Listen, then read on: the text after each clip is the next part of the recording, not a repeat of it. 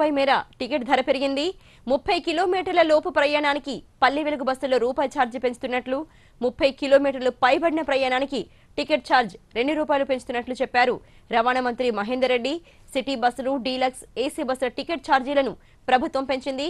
వీటిల్లో 10% మేర ఛార్జ్ పెంచుతున్నట్లు ప్రకటించారు మంత్రి మహేందర్ రెడ్డి.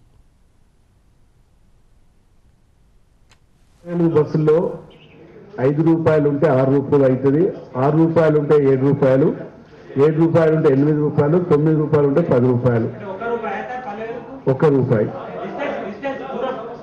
ఒక్క స్టేజ్ 5 కిలోమీటర్లు ఉంటుంది. 30 లోపు ₹1, 30 తర్వాత ₹2. అదే సిటీ బస్సులకు కూడా 10% పెంచడం జరుగుతుంది. సిటీ బస్సులకు అదేవిధంగా ఏసీ బస్సులకు కూడా 10% పెంచడం జరుగుతుంది. పెంచిన ఆర్టీసీ ఛార్జీలు ఈ నెల 27 నుంచి అమల్లోకి వస్తాయన్నారు మంత్రి మహేందర్ రెడ్డి. లేట్ నైట్ బస్సుల్లో పాత ఛార్జీలే ఉన్నా తెల్లారాక కొత్త ఛార్జీలు అమల్లోకి వస్తాయన్నారు.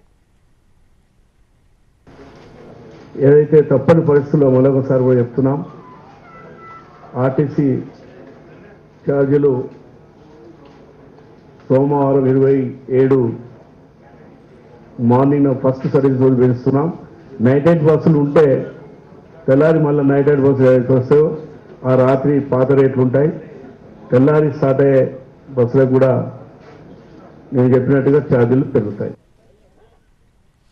ఆర్టీసీని నష్టాల నుంచి గట్టెక్కించేందుకు ఏపీలో పెంచినట్లే తెలంగాణలోనూ ఛార్జీలను పెంచుతున్నామన్నారు రవాణా శాఖ మంత్రి మహేందర్ రెడ్డి. తప్పనిసరి పరిస్థితుల్లోనే ఛార్జీల భారాన్ని స్వల్పంగా ప్రయాణికులపై మోపుతున్నామన్నారు. బస్ పాసులపై కూడా ఇదే మాదిరి ఛార్జీలు పెరుగుతాయన్నారు. త్వరలో ఆర్టీసీ 1200 కొత్త బస్సులను తెస్తామన్నారు. పెంచిన ఛార్జీలతో ఆర్టీసీకి ₹286 కోట్ల మేర ఆదాయం సమకూరుతుందన్నారు. ఆంధ్ర రాష్ట్రంలో కూడా ఇదే పద్ధతిలో పెంచడం జరిగింది. మరి వారు 2015 పెంచినారు, మేము సంవత్సరం తర్వాత పెంచుతున్నాం. ప్రజల మీద భారం మోపకుండా చాలా సమయం కూడా ఇచ్చినాం.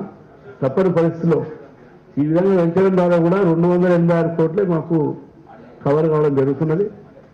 ఈ నష్టాన్ని కవర్ చేయాలంటే ప్రభుత్వం కూడా, గౌరవ ముఖ్యమంత్రి గారు కూడా ఆదుకోవాల్సి ఉన్నది, ఆదుకుంటారు. కాబట్టి ముందు కూడా తప్పకుండా ఆర్టీసీలు అవ్వాలి.